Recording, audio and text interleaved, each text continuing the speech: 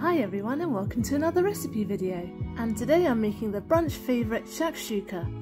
It's super popular in Middle Eastern countries but actually has origins in North Africa. And even though it looks and tastes amazing and you often have to pay an arm and a leg for it at brunch cafes etc, especially in London, it's actually really easy to make. And apart from a little salt and pepper, these are pretty much the main ingredients right here. So let's go! First we're going to smash and chop 4 cloves of garlic. I love garlic, I probably use a couple of bulbs every week, and I never trust those recipes that are like, just use 1 clove. 1 clove, what does that do? And for the sharp-eyed, yes, I'm using my old knife. This was an old video, before I destroyed it making the coconut pudding. Now it's onion chopping time, so I'm going to grab my onion goggles so I don't cry because my eyes hate onions, although I love eating them. And I'm just chopping up 1 yellow onion here.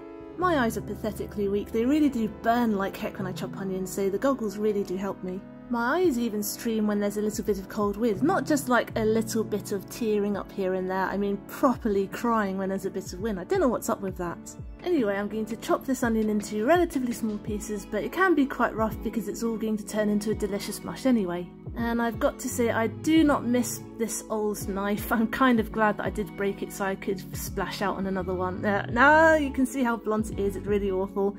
So yeah, even if you do have a good knife, be careful.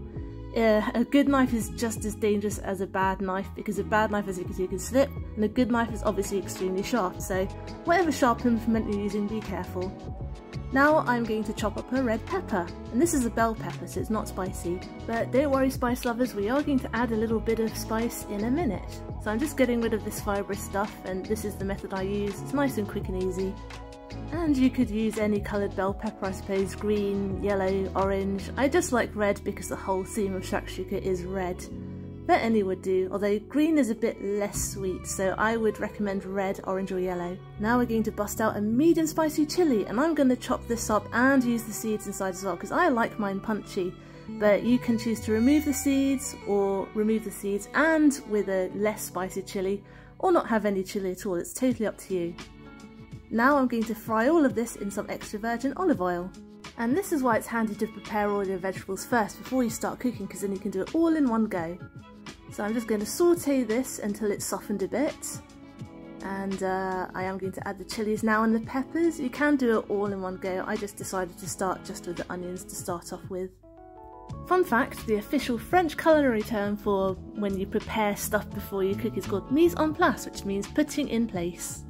Once everything starts to soften after about 5-10 minutes, I'm going to add 2 teaspoonfuls of smoked paprika.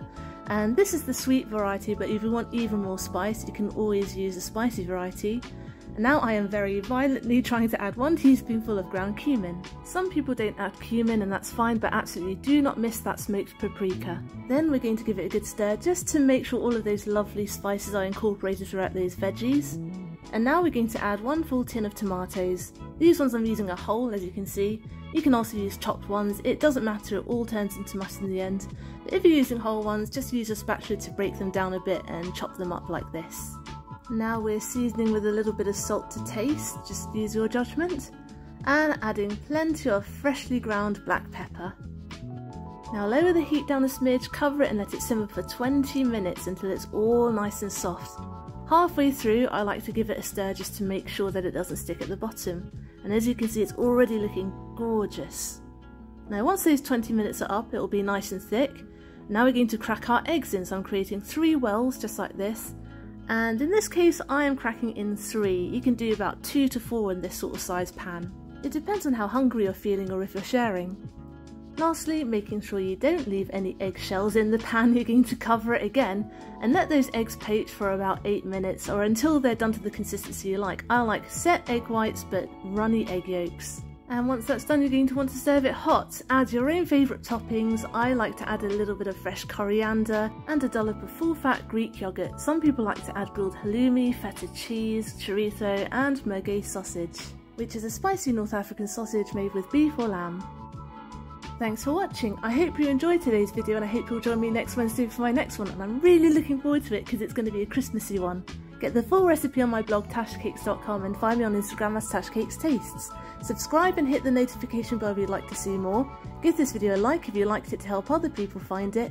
Comment down below if you'd like me to make anything in particular, and I'll see you guys later. Be good, be nice, and have a good week.